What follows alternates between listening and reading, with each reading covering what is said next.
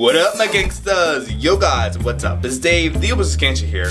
So playing PSP games on your Android device has always been a thing of questionability. A lot of people say, well, can I do it? And I'm like, no, you can't. But now, we're all wrong. Because it is possible to play PSP games on your Android device thanks to an app called PPSSPP.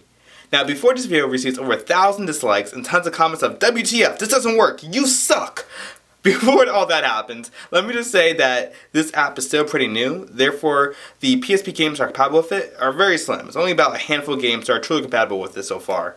But that doesn't mean that you should not try it, because nonetheless it's still a great application, and as time goes on, this app will become better and more compatible with the newer and more 3D games. So to do this, you'll need the following. First, a decent Android device. If your device was made in the past few years, then you should be fine. And next you need at least an ISO or CSO version of the game you want to play. And of course, Google search is your best friend for that. And that's pretty much it. So, let's get this started. Open source gangsta, hey!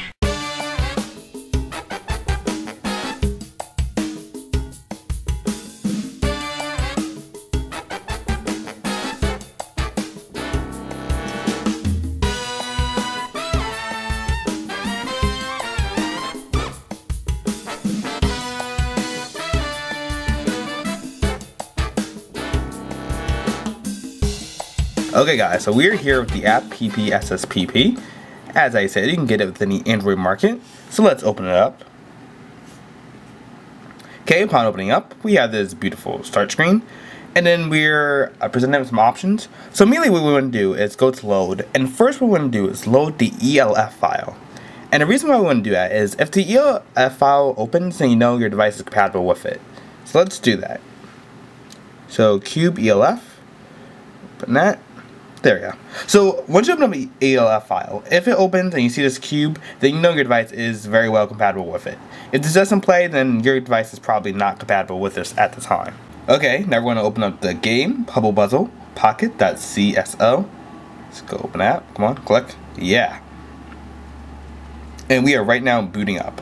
Now let me tell you, to find the CSO ISO is the most difficult part of this whole thing, because there's only a small amount of games that are compatible, and it was very difficult to find a CSO or ISO that was compatible.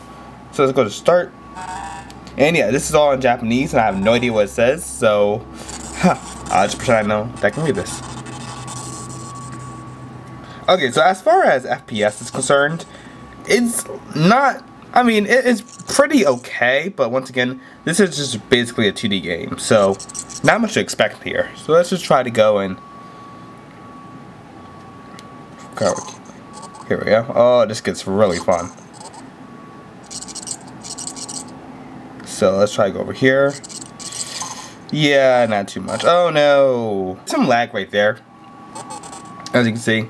But yeah, that's pretty much it.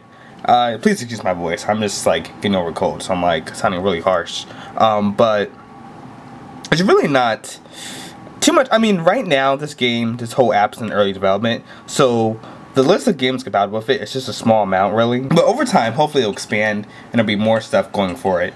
But I mean, it's still a neat thing to say, like, wow, PSP games can work on an Android device. It's all around neat and just a cool thing. Everything seems to be working, sounds working, and graphics are working. Like I said, don't expect any 3D games just yet. This is still a work in progress. And it's still going to take some time. So this has been PPSSPP. It's a PSP emulator. I highly suggest you download it and check it out and have fun with it. It's available free with the Android market and just all around awesome. So thanks for watching and tune in for another guidance video. Thanks.